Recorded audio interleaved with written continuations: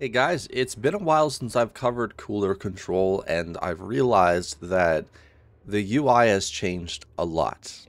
And yeah, I'm gonna just jump right into all of that, and we're gonna kind of hope for the best on this. So I'm gonna do yay cooler control to see where I can get it from. And as you can see, there's two packages here in CachyOS that we could grab. If you're on other versions of Linux, mind you, you will have to find a way to get these on your own. Usually check the GitHub or GitLab, whichever place the project is on. You could probably find RPMs and deb files and things like that. Please do not ask where to get them. Again, check the GitHub or the GitLab where the project is maintained, first and foremost. Okay? It's not that difficult to do a Google search. Okay? We all know how to do this since we were kids. This is a thing that we are naturally taught how to do. It's how we learn. It's how most people get to my videos. So, what I'm going to do is I'm going to hit number 2. I'm going to enter my password, and it's installed. Now, it's not that simple, okay? We're going to type clear because doing a keybind to do clear doesn't actually clear the terminal. System ctl enable -- now cooler control d.service. Done. We're going to exit that. Next thing, we need to talk about if your fans will work or not. What you need to understand first and foremost is that if you're on ASUS, you are screwed. Okay? ASUS has one of the most hackiest BIOSes firmware that you will ever see on the entire planet. Simple as that. Just there's zero justification for it. And also Lenovo is sort of the same way, where HP, Dell, and other things somewhat will work out of the box. Dell requires a certain thing to be installed. I forget the name of it. We'll try to go over it. But if I want the best out of my system, I'm going to need this right here. The IT87 DKMS kit. So I'm going to install this. And if you're going to do this for ASUS, you're going to need to figure out what you need. I can't help you with that. Please try to remember that. I don't know every source of information. I am not Google, and I am not an owl. For those who understand that, Harry Potter reference. And for those who don't, get some goddamn culture in your blood. Jesus Christ, living under a rock is boring. I don't know if this is actually going to build or not for the 6.18 kernel. It seems it's building. It's built, so it's great. And after that's done, we should just be able to go and open up cooler control. What was this? What was the thing? Are you Freezer? You think this is Freezer? No, this is Monsieur Cooler, Freezer's brother. Alright, I'm gonna skip all of this, and we're in for some. I don't know why they even bother to start this in non-light mode. Are you guys trying to kill me or something? Doc. There we go. Great.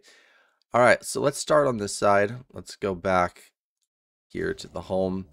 As you can see, we have a whole bunch of temperature readings. This is because we just installed that thing. Okay, it even tells me the temperature reading of my network card, which is great. And it shows me the fans of my graphics card, the 5070 Ti, but it right now doesn't show the fans for my system that I know of, unless... Yeah, no, I forgot I am controlling my system fans from within my mother BIOS. They're always set to max because I'm sadistic like that. But yeah, we're at 54, 36. So you click a fan, okay? And what you could do is you can change it from automatic to manual. Set it to 75. You can click a fan, right? Of course, you have to hit save afterwards. Again, you can click another fan, set it to manual, hit save, 75%. There we go. And that's the gist of it for needing to set up certain things, right? It gives you an overview of your temperatures and things like that. But again, if you have certain things that you require to get done, as I've said before, you might need certain DKMS modules to get it. Like, I don't know, let's just search ASUS. Alright, so for ASUS, no. Let's try ASUS fan.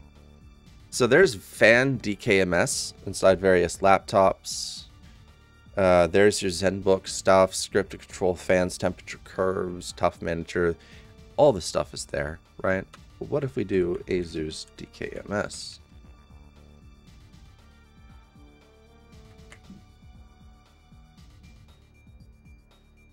So you have a whole bunch of stuff. The things that say that they're orphaned, ignore them.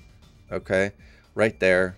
ASUS Nano, something adapter, Wi-Fi driver for Realtek. Like, there's some stuff here, right? And if we search Dell, DKMS, there's nothing. IK? No. Okay, let's just search Dell. We'll find it eventually. It can't be that many things, right? So there's a whole bunch of Dell stuff in here right there. This is what you need, the i8K utils. This controls fans for my Dell laptop. For desktops, I'm not sure exactly what you need. I've never had a Dell desktop. I don't think I'm ever going to buy a Dell desktop. But there's enough stuff in here that you could probably figure it out. And God knows one of you will try ChatGPT-5 or whatever to figure stuff out. If you do that, that's completely fine. I don't have any issues with that. But yeah, there you go. That's how to install it. That's how to set it up. That's what thing is required for my specific motherboard. And we're going to do one more thing. Okay. I don't know if LM Sensors is installed, but sudo sensor detect. And we're going to enter a password. And I'm just going to do that. We're going to close this. I'm going to quit that. We're going to open up QLED control. And I think I'm going to need to restart the daemon right here. I don't really know how to restart the daemon, which is a problem. Can we just like do this? Could not be established. Retry. Yeah, I don't know, but that shows up. A whole bunch of other stuff shows up. That's all I really need.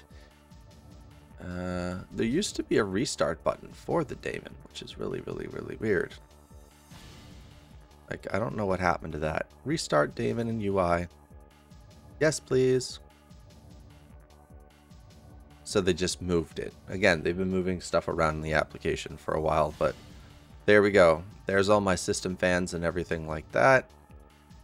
And now we can control everything. So that's what sensor detect does. So it ends up bringing out more of what we want to see. Anyway, I'm off. If you're new here, subscribe. If you liked the video, let me know. Leave a comment, leave a like on the video. It helps the the evil AI algorithm which controls YouTube instead of actual humans that give a damn. Subscribing helps lots. If you really appreciate the help and whatnot, you can become a member on YouTube. Trust me, it's really cheap and affordable, so that should help. And I will see you guys in the next video. Bye, everybody.